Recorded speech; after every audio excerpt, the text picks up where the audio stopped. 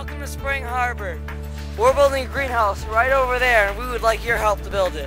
First off, we're using this concept called permaculture, meaning that we're trying to build the structure in harmony with the land, so we're not changing the land tremendously. I'm standing. In a few months, the greenhouse is going to be located. Well, the greenhouse is really being built so that it reinforces what we do here at Spring Harbor.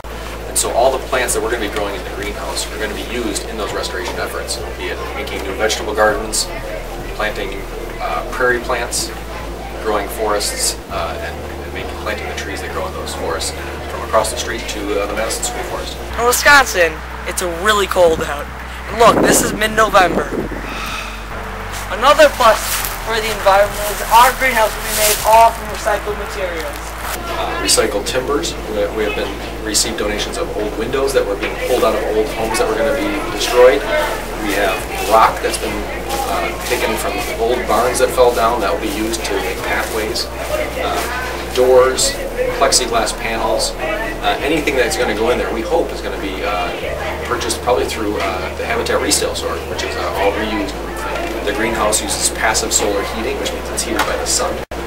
We capture all the water and store it on site for watering the plants. We also have probably have some solar thermal panels, which will heat up hot water that we can use to clean off our fruits and veggies. And we'll have probably some solar lights and solar cooling systems that will allow the circulation of air to keep it nice. We hope in the future this becomes a community garden space so that the people in the neighborhood, people across the street look at this space as a place to come and grow plants and tend gardens so the whole community benefits.